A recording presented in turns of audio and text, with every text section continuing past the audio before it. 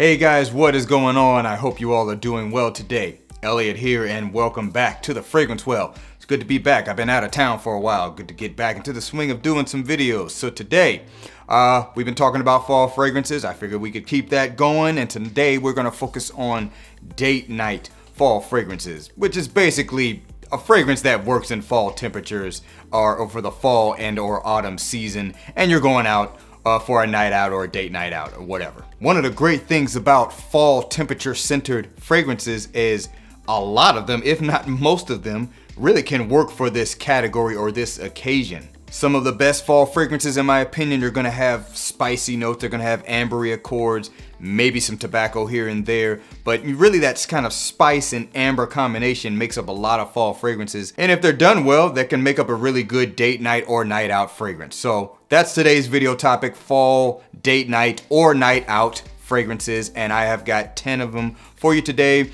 Got some typical ones, some well-known ones, tried to throw in a couple there that may not get talked about as much, but we're gonna get into it. Before we do though, remember to like the video, subscribe to the channel if you like the content, and remember to hit that bell icon so you can be notified when I upload new videos. Let's get into it.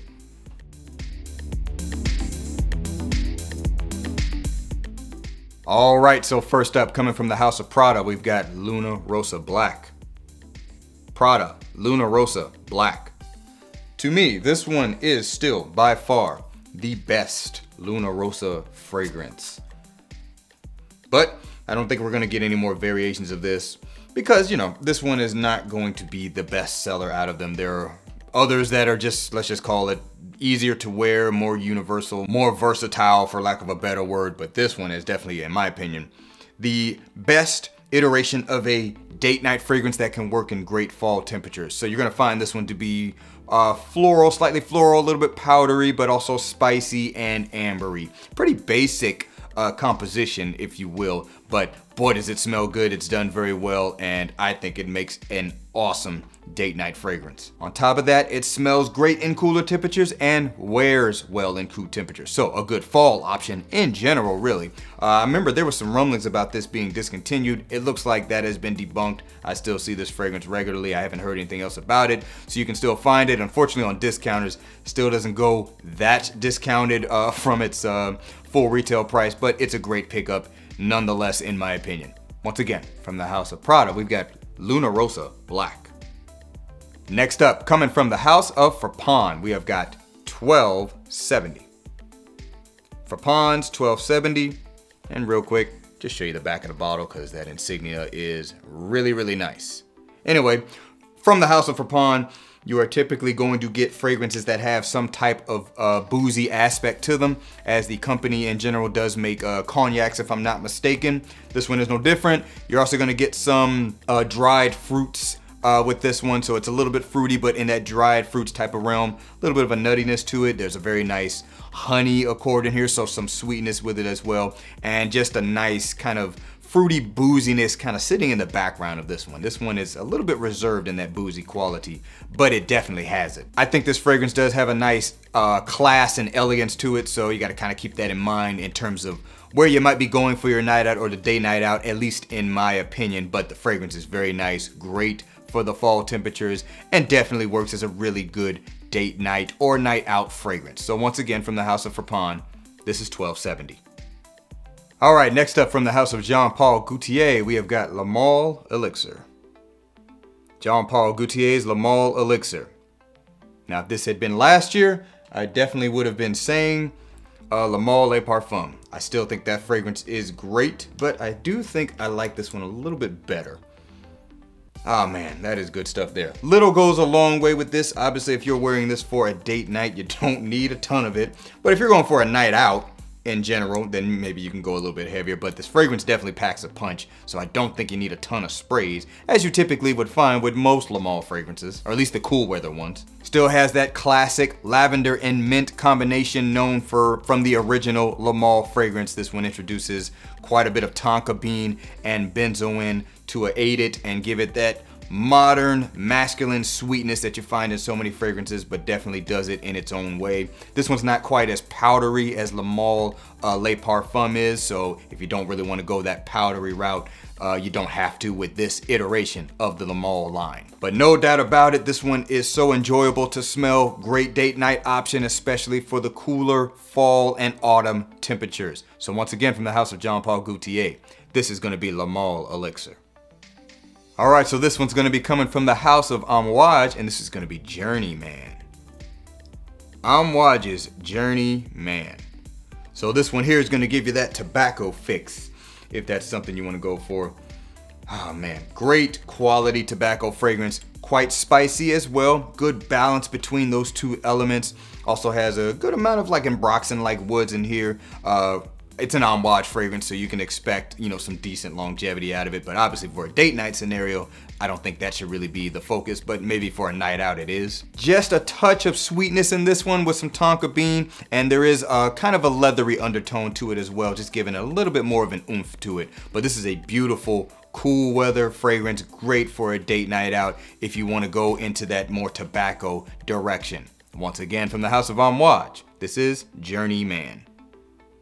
All right, moving on, from the house of Lalique, we've got Ombre Noir. Lalique's Ombre Noir. And this is actually my scent of the day today, and I am definitely enjoying wearing it. So I've described this fragrance pretty much every time I've talked about it as basically being whiskey in an oak barrel and surrounded by a bunch of Christmas time spices. So yes, the fragrance does have that holiday kind of vibe to it, but that doesn't make it any less of a good option for a date night fragrance in the fall. The fragrance smells very yummy on skin. The cognac notes definitely come out a little bit more. It kind of blends with some myrrh to give it this kind of a warm characteristic to it. There's also some tonka bean in the base, giving it a little bit more sweetness off of the skin, but it still has those whiskey and an oak barrel elements to it, and the spices. You got like cinnamon and things like that. Very nice date night fragrance in my opinion. Great for the fall temperatures, and also not super expensive like you get with most Lalique fragrances. So once again, from the house of Lalique, this is Ombre Noir. Next up, coming from the house of Chanel, from the exclusives collection, this is Le Lion de Chanel. Le Lion de Chanel basically translates to the lion, if you haven't figured that out already. And man, boy, that is some good stuff there. Quite pungent as well. I will give you a warning before I really even start talking about this fragrance. Little goes a long way with this stuff.